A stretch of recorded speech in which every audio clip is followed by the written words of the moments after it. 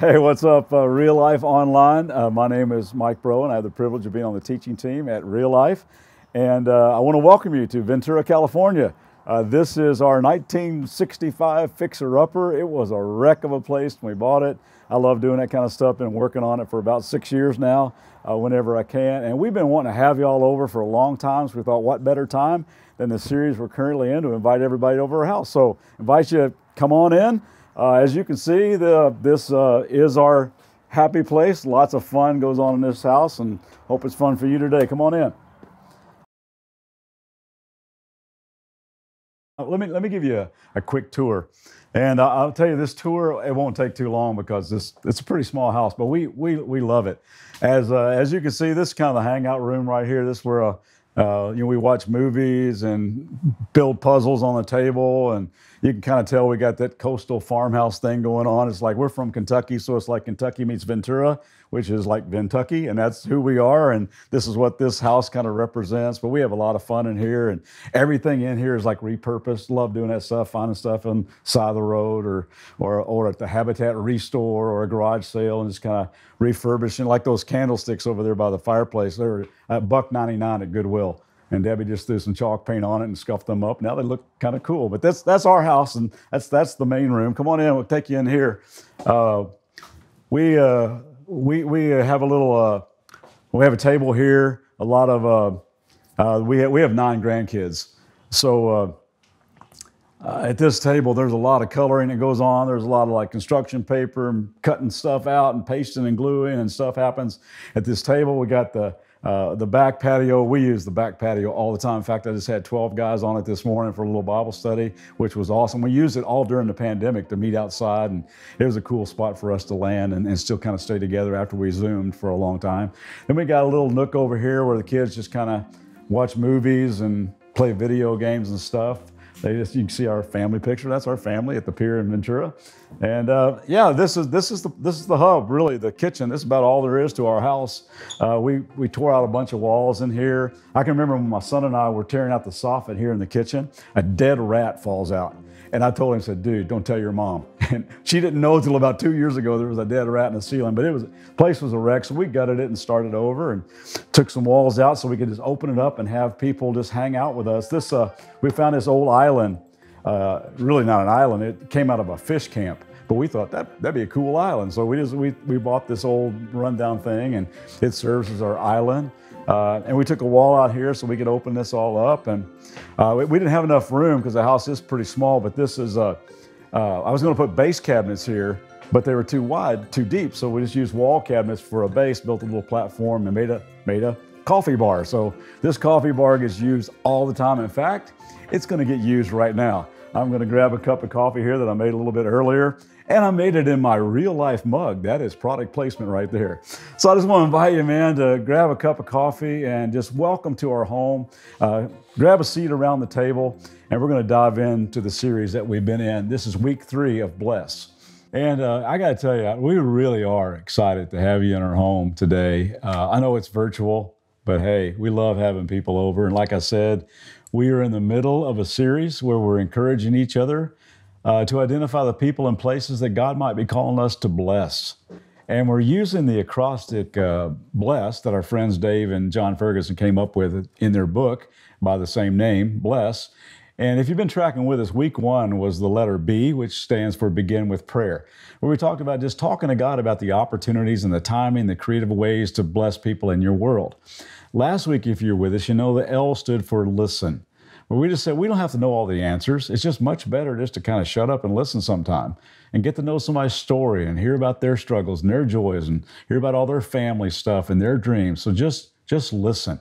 And today I'm super excited. The reason we're around this kitchen table is because the E in B.L.E.S.S stands for eat. I love to eat, don't you? I mean, I think Americans really love to eat. As a culture, we are super serious about our food, aren't we? All kinds of television shows. We even have the Food Network, countless cookbooks, diet plans, podcasts. We even have eating competitions. Did you know there are actual professional leagues for competitive eating? Now I'm sure you have seen like those competitive hot dog eater guys. It's an annual ESPN event where they're downing hot dogs at an alarming rate. But did you know there's actually lots of different food competitions, such as the crawfish eating competition? Now, my name is Breaux, Breaux, and it's a Cajun name, so I might be good at that. But I'm telling you, we'll never know. What about this one? The onion eating competition. I'm tearing up just thinking about it. Or maybe you'd be up for the fruitcake eating competition. Not in a million years for me. Fruitcakes are gross. And speaking of gross, you're not going to believe this one. There is a mayo eating contest. The world record for the most mayonnaise consumed in a single setting is 4 32-ounce bowls eaten in 8 minutes. I just want to throw up thinking about it. Now, I wouldn't mind entering like a street taco eating competition because they're the best. But the deal is we love to eat. And we eat like 21 times a week, not including snacks. So many of us are eating on the go in our cars. We're ordering Grubhub so we can sit in front of a television or play video games while we eat. I mean, we're doing a lot of eating. And we're doing a lot of eating alone. One of the values in my home growing up was being around the table. And it wasn't so much about food as it was the people around the table. And Debbie and I, raising our kids, we just made sure we had dinner together. Now, it wasn't always possible. But most nights we'd like throw something on the grill or whip up some stir fry or something in the crock pot, or we'd order pizza and we'd sit down together. And I'm just telling you, we have a lot of memories around the table. I mean, so many friends and neighbors and small groups and basketball teams we had over and extended family have spent time around this table. Again, I don't remember many of the actual meals that we consumed, but the laughter and the friendship and the sharing and the significant announcements that happened and the important conversations that happened around the table, they're pretty unforgettable. In fact, did you know that studies show that eating with people has enormous benefits? For instance, research shows that when children and teenagers eat regularly with their families, they experience, first of all, healthier eating on into adulthood. They have a less danger of developing eating disorders. They have less drug and alcohol abuse. They have higher self-esteem and less depression. They do better with school. They post higher scores on achievement tests, and on the research goes. And again, it's not the food, it's the table. It's the community, the security, the sense of belonging that is fostered here. There's just something about eating together. I was thinking how Jesus, being a carpenter, probably made like all kinds of stuff. Houses, ladders, bookcases, chairs, tables. And even though he never really owned one, he made sure he was around someone's table a lot. I mean, Jesus recognized the importance of just eating together. In fact, he was very intentional about it. A lot of Jesus' ministry was centered around meals.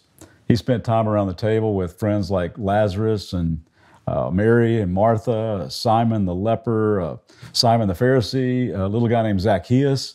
He performed his first miracle at a big wedding feast. He fed 5,000 people on a hillside one day.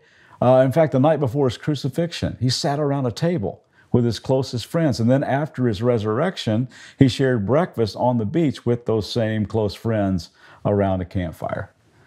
Eating was a big deal to Jesus. It was a big deal in Jesus' culture. As people who scarf down fast food while we're driving our cars with our knees, I'm not sure we're really capable of grasping how central eating was to life back then. You see, eating with somebody in those days was a statement that you wanted to be with them. Eating with somebody was an affirmation of that person's value, their dignity, their worth. In fact, who you ate with indicated who you liked, who you loved, who you cared about, who you considered to be part of your social class. That's why it was so outrageous to the religious leaders that Jesus frequently ate with the lowest and most despised people of his day. I mean, they would say, come on, if you were like really from God, there's no way you would eat with those kind of people. Matthew was one of those kind of people.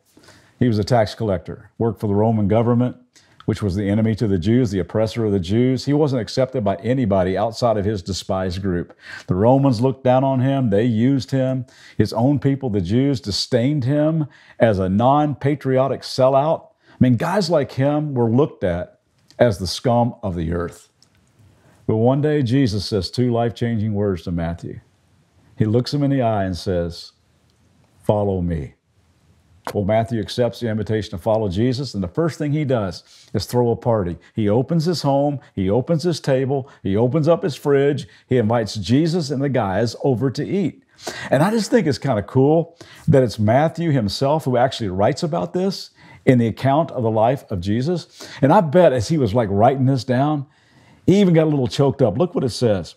It says, as Jesus was walking along, he saw a man named Matthew sitting at his tax collector's booth. Follow me, be my disciple, Jesus said to him. So Matthew got up and followed him.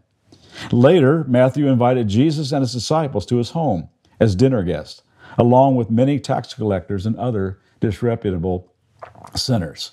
Then it says this, but when the Pharisees saw this, they asked his disciples, hey, why does your teacher eat with such scum? When Jesus heard this, he said, healthy people don't need a doctor. Sick people do. And then he added this, now go and learn the meaning of this scripture. I want you to show mercy, not offer sacrifices. For I have come to call not those who think they are righteous, but those who know they are sinners. And this is so cool to me because the first thing Jesus does after Matthew says yes to his invitation, he doesn't like enroll Matthew in a class on how to be a good disciple. He doesn't challenge Matthew to start studying the Bible and memorizing a bunch of scripture. Now, don't get me wrong. Those things are good things. Those are important things. But the first thing Jesus does, he goes to Matthew's house to eat. By eating with him, Jesus was saying, Matthew, you're accepted. You matter. You have value. You belong. I choose to hang with you. Now, did you catch that term that was used there in the scripture, the term, quote unquote, sinner? In those days, sinner was a derogatory catch-all label for anybody who wasn't religious or somebody who was involved in something like prostitution. So here's Jesus, this esteemed rabbi, actually God in the flesh, eating with the most despised and looked down people of his day. And I hope that perhaps you're getting a more accurate picture of what God is really like. Well, the Pharisees, the leaders of the religious establishment, they're not having it. I mean, they are offended by this scandalous dinner party. So they don't ask Jesus to his face. You notice that? They pull aside a disciple or two and they ask him, hey, so why does your teacher eat with such scum? These tax collectors and these disreputable sinners. Well, Jesus overhears them, or he already knows what they're going to say before they say it, which I think is probably the case. And I don't know whether this is the case or not, but I kind of picture Jesus with a mouthful of food responding with, hey, excuse me, it's not the healthy who need a doctor, but the sick. Now, Jesus here is not saying the Pharisees were healthy, good people who didn't need a doctor. In fact, he alludes to them being lost in their sense of self-righteousness. When he says, go and really learn what this means, I desire mercy, not sacrifice. Jesus is quoting the Old Testament here, which the Pharisees were famous for like knowing forwards and backwards. The Pharisees were like all-stars at performing religious ritual. They were busy keeping all the rules, but they were putting labels on people and ignoring the poor and the vulnerable and the marginalized. So Jesus is saying here, you know what God says? You know what he says? He says, I desire mercy, not sacrifice. But you don't really know what this means. And if you do, you aren't living it out. You see, Jesus was on mission with his life, and the Pharisees just didn't get it. And this tension between Jesus and the Pharisees over who Jesus ate with is not like an isolated incident. They were on him all the time about this. In fact, one time over in Luke, Jesus calls out their criticism when he says, the Son of Man, which was one of Jesus' favorite terms about himself, on the other hand, feasts and drinks, and you say he's a glutton, he's a drunkard, and a friend of tax collectors and other sinners. But wisdom is shown to be right by the lives of those who follow it. Now, Jesus wasn't a drunk. Truth is, he wasn't a glutton. But he ate so frequently with people that were that he got accused of it a lot. What we see in Jesus' life is that eating, being around a table with other people, was integral to his mission. You might call Jesus a missional eater. He just blessed people by sharing meals with them. I like what Henry Nouwen writes. He says, when we invite friends for a meal, we do much more than offer them food for their bodies. We offer friendship, fellowship, good conversation, intimacy, and closeness. When we say, help yourself, take some more, don't be shy, have another glass, we offer our guests not only our food and drink, but also ourselves. A spiritual bond grows, and we become food and drink for each other. Isn't that good? when we eat together, we're doing way more than simply sharing a meal. You and I are living on mission.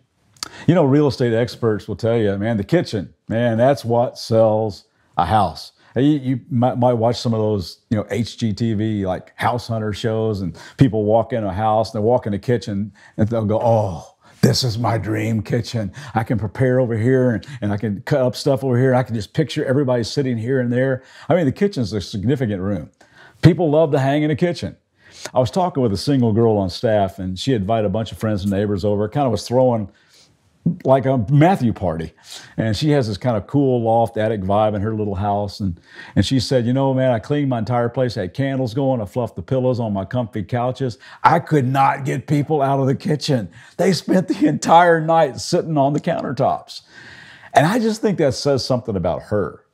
She has the ability to make people feel at home. People sense that she just likes them, that she values real community. They feel like they can just be themselves around her. Her kitchen feels like a place they belong.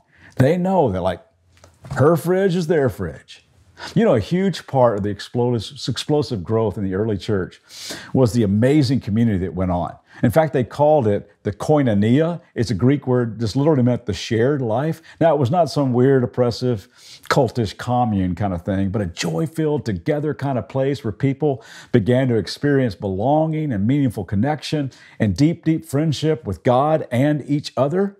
The society of that day was one not unlike ours. It was full of hate and elitism and segregation and religious and political oppression. But these followers of Jesus had seen him around tables, and they just decided to do the same, to take his lead. Look what is written about this brand new community in Acts chapter 2. And all the believers met together constantly and shared everything they had. They sold their possessions and shared the proceeds with those in need. And like they're saying, my fridge is your fridge. They worshiped together at the temple each day. They had times of corporate worship. They met in their homes for the Lord's Supper. In other words, they remembered Jesus when they got together. They shared their meals with great joy and generosity. They opened their tables. They got intentional about eating with other people. And then it says, all the while praising God and enjoying the goodwill of all the people. And each day, the Lord added to their group those who were being saved. It began to explode around tables. The authentic community was like this breath of fresh air. It was real, it was raw, it was relational, and you know what? It wasn't even well organized. It was just really organic. It wasn't like their marketing scheme or their intricate discipleship program. It was simply a place of joy and food and generosity. It was a place where you could be yourself and just belong. It was permeated with grace and truth and a sense of purpose and goodwill and acceptance and oneness and love. At one of the churches I used to serve, we had a small group who all lived in the same neighborhood, and they really wanted to bless their neighbors. They wanted to get to know their neighbors. So they made these flyers, and they put them in everybody's mailbox, and the flyer said, first annual such and such neighborhood barbecue. And it had the date and where it was going to be at this neighborhood park, and it said hamburgers and hot dogs and drinks will be provided. If your last name is like A through L, bring this. If it's M through Z, bring this. We'll have games for kids and adults. Let's get to know each other. Put the flyers in everybody's mailbox, and they wondered if anybody was going to show. I mean, they started worrying that like the 6 of them might be eating like 200 hamburgers, but 176 people showed up. Most of them had never met each other. They had so much fun and so much laughter, so many stories. And one of the stories that came out of this barbecue, you know the house in the neighborhood that like everybody talks about, you know that house kind of needs repair? Well, they met the person who lived there. It was a single mom of 3 kids whose husband had been killed in Afghanistan. And the neighbors decided to pull together and just fix the gutters and fix the shutters and mow the lawn and re-landscape everything. They just poured love all over this woman and her kids. I'm just saying, take a risk. Do stuff like that. Open your home, open your table, your kitchen, go over, eat a meal, have some fun, get to know your neighbors, and just see what God might do. You know, God might lead you to a new friend that you've really needed, or he might lead you to be the friend that somebody else has needed. You may discover a group of new friends with whom you do the share life. I mean, who knows? It could turn into something where together, like as a whole neighborhood, you really start caring for each other. I mean, just picture a world where people are eating with each other and talking to each other and learning from each other. I mean, I'm just listening, laughing, crying, connecting to one another. That's the picture that Jesus painted with his life around tables. In their book called Right Here, Right Now, Alan Hirsch and Lance Ford write this: sharing meals together on a regular basis is one of the most sacred practices we can engage in as believers. Missional hospitality is a tremendous opportunity to extend the kingdom of God. If every Christian household regularly invited a stranger or a poor person into their home for a meal once a week, we would literally change the world by eating. They're just saying there's power around a table where love and belonging are served up as the main course. My wife, Debbie, has the gift of hospitality. Plus, she's an extrovert that is fueled by being around people. She loves tables full of food and people. We had 15 people in our house yesterday. It was full. Her favorite scripture is, God sets the lonely in family. Her favorite quote is from Mother Teresa. It says, the problem with our world is we draw our family circles way too small. So Debbie likes drawing big circles the way Jesus did. You know, for years now, we've had a Sunday lunch, and it's just a thing we do. Sometimes there's 10 of us, sometimes there's 40 of us. We never really know who might show up. We had a bunch of people here yesterday. It might be a random person we met at church or at the ball field or a waitress at a restaurant. And one time she brought her boyfriend, friends of friends. One time we invited a single guy to come along. He said, can I bring something? We said, no. So he brings a box of Captain Crunch. We just have fun together. We eat, hang out. There's people always taking naps in there, or they're watching ball games on television. Kids are swimming. We got a small spot out back, play a little pickleball, and they're watching movies, playing cards. It's just what we do. It's a generational thing. Debbie's mom did it. Her mom's mom did it. And I got invited in that family when I was 16, and we've been doing it ever since. Every Sunday we're in town anyway. I first remember when Deanna moved in with us. She was a girl we'd met at Real Life who just needed a change of scenery and a recovery program that would be transformational in her life. So she came to Kentucky to a place called The Refuge, and she would graduate from that program and put in the work, and then she moved in with us for a few years in Kentucky. She's now married with twin girls. She just released her second book.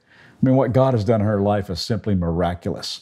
And I can remember how she would kind of sit and observe those Sunday lunches. It was so foreign to her. She didn't quite know what to think because she had watched her mom slit her own wrists.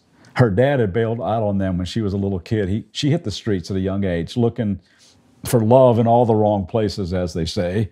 She got deeply involved in the sex industry. I mean, addictions, rough life, no real family to call her own. Her favorite verse became this one over in a little obscure Old Testament book called Joel, where God says, you know what? I'm going to give you back all the years the locusts have eaten. And it's been so cool to watch him doing that for her. Well, she wrote this little spoken word piece and told me I could share it with you guys. I'll do my best. I shared it recently at our Simi Valley campus, but she just calls it, God restores my idea of family. And she writes, screaming, hitting, leaving me behind, or bloody towels and razors I would find. A mom so sick just wanted to give up while endless wine filled up her cup. A dad who tried to keep it all together, who promised through adoption to stay with us forever, only to find he would lose his wife and late at night try to make sense of his life. So searching for a family to let me in, I would run away and try to begin the process of blending in, only to be thrown away again. Bouncing in and out of people's lives, dodging abuse and the great pain that thrives. The church decides to take an interest in me, saying, God wants you home. Come and see what it's like to be loved while you rest and be. Come and heal your heart. This year is free. After years of families hearing each other's face, I sit back and think, what is this place? I dine with this family of 20 or more, filled with joy each week. No one looks for the door. I know it will take time for this all to make sense. For now, I'll let down the walls so I can see over the fence. So this is what happens when generations are set free by the love of Jesus, the one and only key. The time has come, and here is that hour that God restores what the locusts devoured. Again, God places the lonely in families. He sets the prisoners free, and he gives them joy. What do you think it would look like? You know, if places like In-N-Out Burger or Chipotle or Starbucks or our apartment complexes, the lobby of our dorm, the park, our homes, our kitchen tables just became hubs for missional eating, I believe we'd end up blessing the world. Yeah, even though he never really owned one, Jesus made sure he was around somebody's table a lot. And you know what? He wants to be around your table too. He wants to connect with you, give you that sense of belonging, and bless you with love. You know, every week at Real Life, we get around a table and we remember Jesus. You know, when Jesus was telling his followers about his death, he didn't like give them a theory. He just gave them a meal. And he said, this bread right here represents my body that's going to be broken. And this cup is going to represent my blood that will be spilled to wash away sin for all time. So today I want to invite you to sit around the table of Jesus. Just grab whatever you got. And let's just eat and drink today in honor of him. I'll pray, and then we'll give you some time to do that. Father, thank you so much for the beauty of community. Thank you for making us in such a way that we need each other. And when we open our homes and open our lives and open our doors and open our fridge and open our tables and we just do community together, there's something rich happens. Thank you, Jesus, for doing that. Thanks for modeling that. Thank you for sitting down at a table in an upper room and giving us a reminder of the greatest gift that's ever been given us. So we eat and we drink today in honor and memory of you, and we do it with deep, deep gratitude. Amen.